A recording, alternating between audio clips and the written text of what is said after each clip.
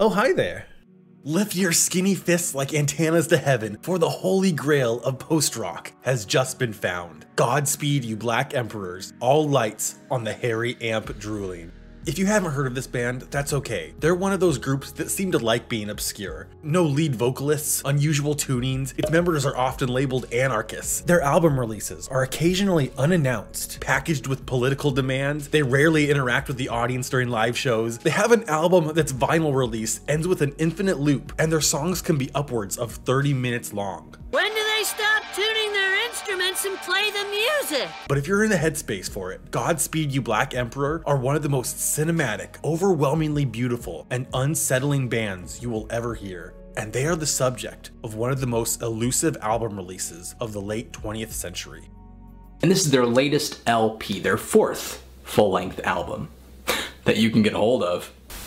Before their official debut release, the mind-melting F-sharp A-sharp Infinity, the band had a very limited release of their first effort, All Lights on the Hairy Amp Drooling. Released in 1994, the album was the first demo officially released under Godspeed You Black Emperor, named after the 1967 documentary of the same name about the eponymous Japanese biker gang, the Black Emperors. The album was recorded between spring and fall of 1993, almost entirely by frontman Ephraim Menick, with minor contributions from Mauro Peasant on bass and Mike Moya on guitar. Ephraim self-published the album, and having spent his late teens and early 20s homeless, he only had enough money to make 33 copies of the demo, each with handmade inserts. Godspeed would soon move away from a solo project, evolving into a 9-piece band, and the meanderings of All Lights on the Hairy Amp Drooling were quickly forgotten.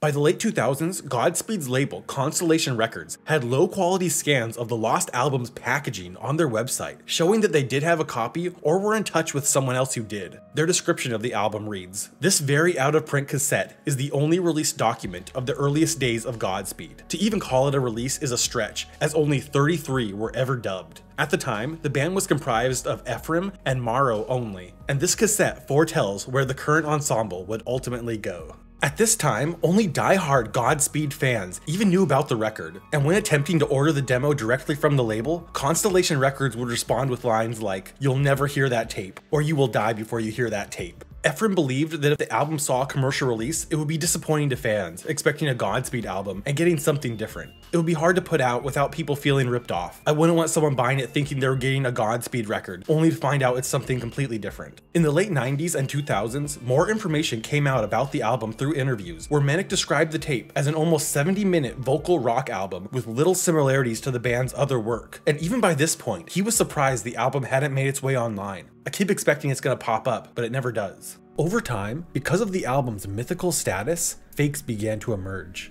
Usually these were just made up of obscure Godspeed or other side project releases. Ephraim was even fooled by one of these fakes on torrent sites, but after downloading it, he found it was just a bootlegged live performance from 1999. One notable fake was perpetrated by Pirate Bay user E7Ad9 in 2008. That was just a mixtape of other artists that sounded like Godspeed. And as late as 2018, songs were posted to YouTube claiming to be from All Lights. These songs were eventually ruled out, but the band who actually made them has never been discovered. Despite fans salivating for the album for decades, it wouldn't be until 2013 when we would finally get our first hint of the lost demo.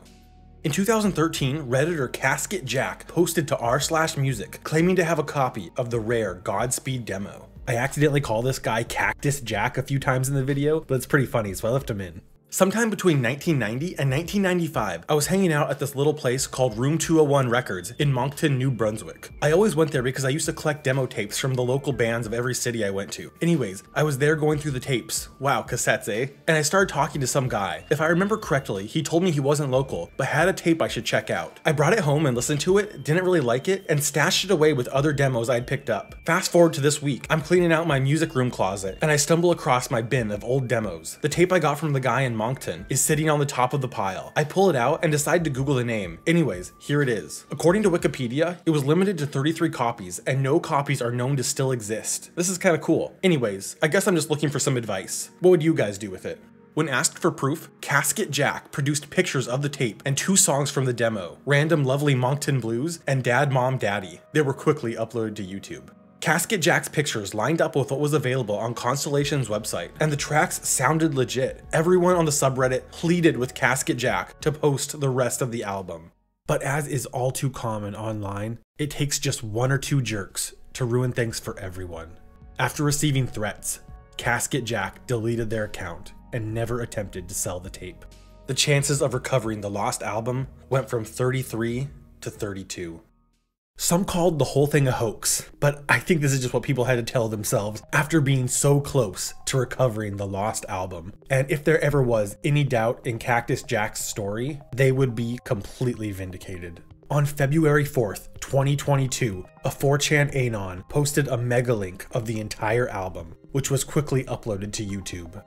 Constellation Records declined to comment on the authenticity of the album, but 10 days later, on February 14th, 2022, Godspeed officially commented on the 4chan link, confirming that both the leak by Cactus Jack and the recent leak were all real. Their mysterious album was finally found.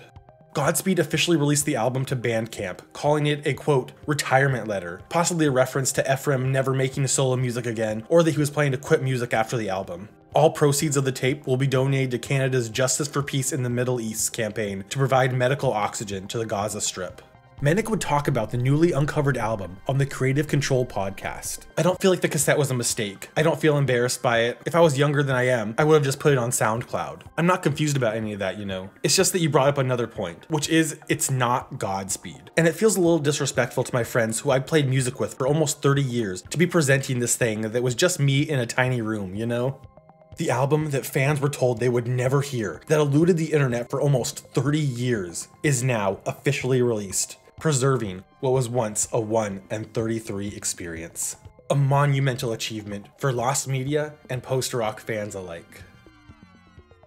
Thank you so much for watching. Before I go, I have to tell you a funny story about Godspeed. I was the designated driver for a friend's bachelor party, but I wasn't invited to the actual wedding. And these were people I'd known for a while and hung out with in the past, so I was pretty annoyed that they asked me to be DD, but didn't want me at the wedding. It was probably just a small wedding, but I was still pretty annoyed with the situation. And one of my biggest character flaws is I can be pretty passive aggressive at times. So when I picked everyone up to drive them around to local bars and decided to put music on, Godspeed You Black Emperor's debut album, F Sharp, A Sharp, Infinity, was in my CD player and started playing.